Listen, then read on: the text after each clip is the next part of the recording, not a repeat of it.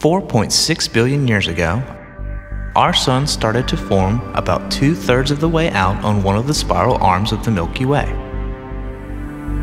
Our Sun is a third-generation star, starting from gaseous clouds and dense nebulae containing many heavy elements.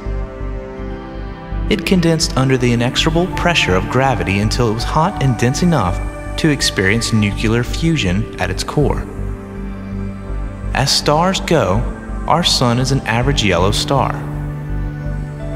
But it is so massive that it contains 99.8% of all the mass in the solar system. Its radiant energy supports almost all life on Earth, and it drives Earth's climate and weather.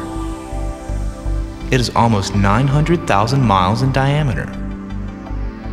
It has a core temperature of about 15 million degrees, and its surface temperature of about 6,000 degrees.